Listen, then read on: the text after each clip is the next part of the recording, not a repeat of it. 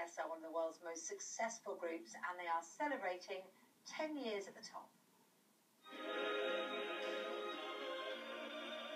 Divo were formed in 2004 by Simon Cowell. Since then, they've sold more than 27 million records and knocked up more than 50 number ones worldwide.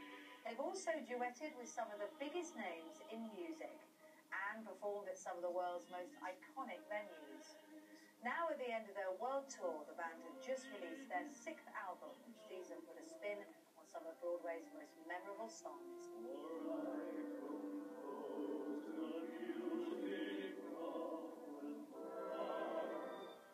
Fantastic, and Carlos, David, Sebastian and us join me now.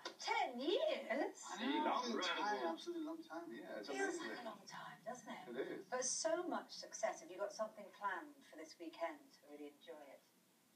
Well, yeah, we play the O2 after tomorrow, so obviously there's a little party after the concert. But I think just, being on stage at home and performing for our 10 years precisely on that day, it's going to be fantastic to share that with the audience, because I think it's always the best, when you're successful, the success is really down to your fans, the people who support you.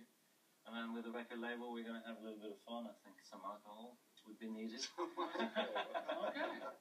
And of course, you were created, in a sense, by Simon Cowell, and I wonder if even he maybe didn't predict the fact you'd still be so successful after 10 years. Yeah, I don't think that anybody really had any clue that it would go this far, go this distance.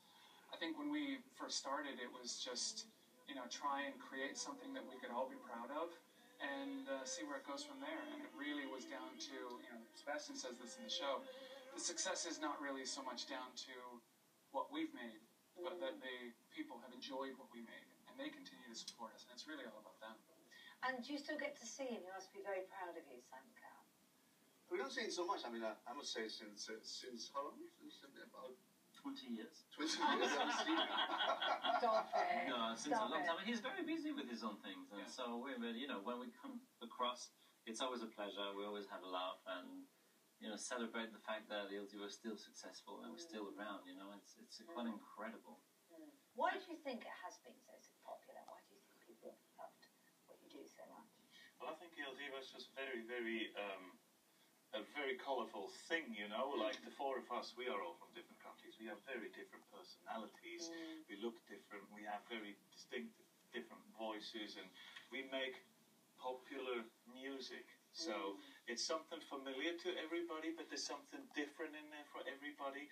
I just think it has got a very, very broad appeal through that. Now, the album you released last December, which is what you're touring now with, isn't it, is all about musicals. Is that something you've always been passionate about?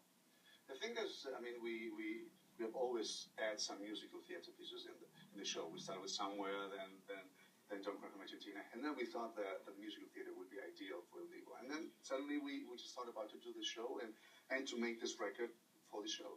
And you were very, very young. Yeah.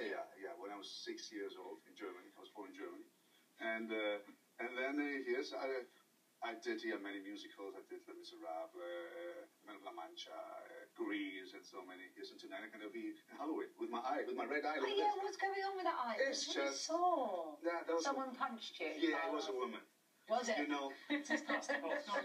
wouldn't let him out. Because I was still singing, so I just cried as she was mad.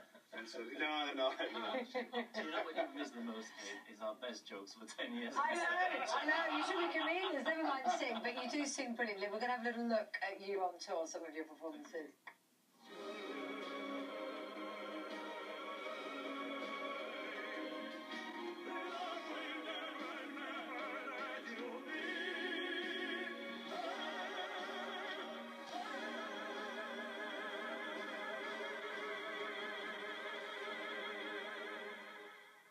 It's just a huge sound. It's brilliant. Small ending, isn't it? I know. Exactly. You could have had a big finish. And you've done some amazing duets, haven't you, along the way? Barbra Streisand, that must have been extraordinary. Yeah, definitely. I mean, that's already quite a while ago. We did that tour with her in 2007, I think. Yeah. And especially at that time, because, that is almost, that's 7, 8 years ago. That was when we just really started, and we got invited by her to be guests on that show. So that was a big honour for us. Yeah, definitely.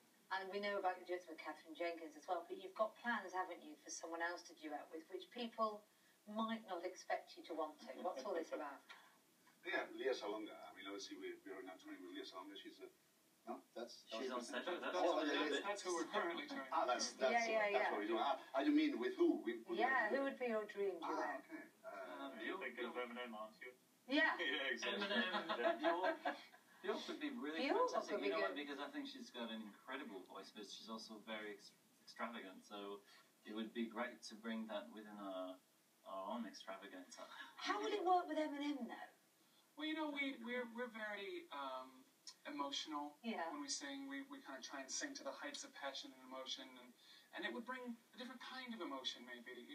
Anger is not something we express a whole lot in our shows, and that might, make a nice colorful. Well, you did look my eye. He was the one.